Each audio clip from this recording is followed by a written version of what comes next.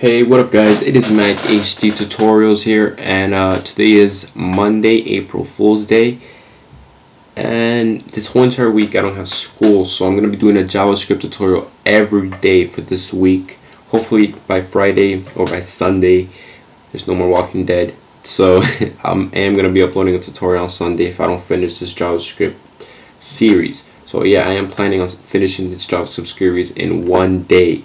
I mean in 1 week.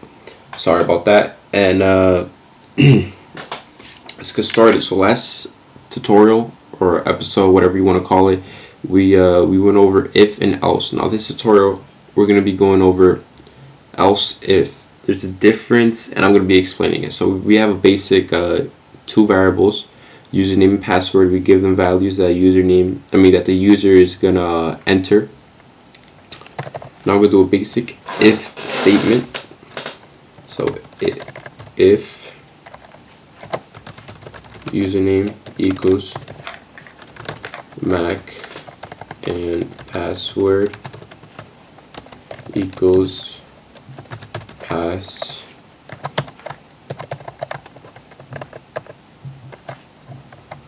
if both of those conditions are true, and if I say condition, you know what it means. I went over in the last tutorial. These are conditions, and what goes inside here are statements. So I'm going to be using those words because you guys have to get familiar with them. So yeah, if those two are true, we're gonna alert. Remember, means display. So we're gonna alert log. Now we're gonna something valid fail valid login. Alright, now we're going to be doing the else if.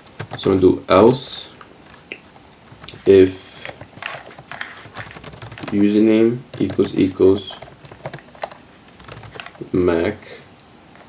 I don't know why I put double quotes. Let me just keep it in one.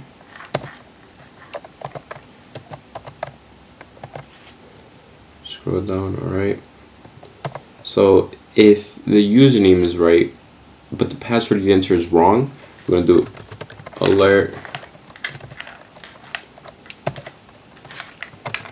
username is correct but password is wrong. Then after that we're going to do another else if. Do if password equals pass,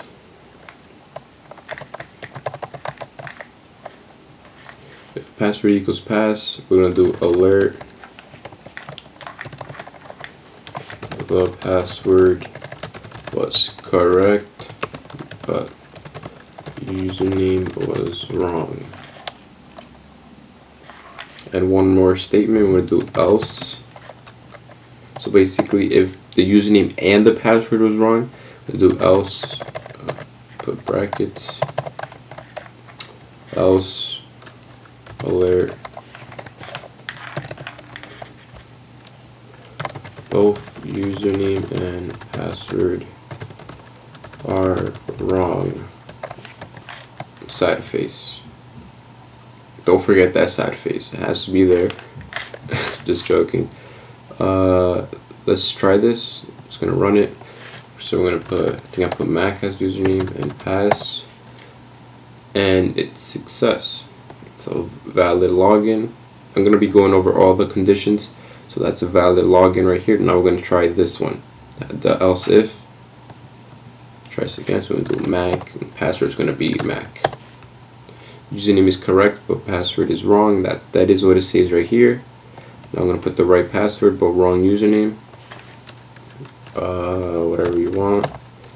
And password is pass. Password is correct but the username is wrong. And now for the last one, both of them are going to be wrong. Oop. Wait, let me just show the code. I don't know why I clicked design. Alright, so I'm just going to enter Macshdtutorials both username and password are wrong. So basically, yeah, it goes on here because it says this statement right here, and the reason it says it is because this is not valid, or this is not valid, and that's not valid. So if everything's false, if the username and password is not Mac or pass, if they're not equal to this right here, it's gonna go straight to just else. And see how much time we have left. 5 minutes. So yeah, I guess that's it for today. And tomorrow we're gonna be going over nested if and else statements, and we're also gonna be introducing loops.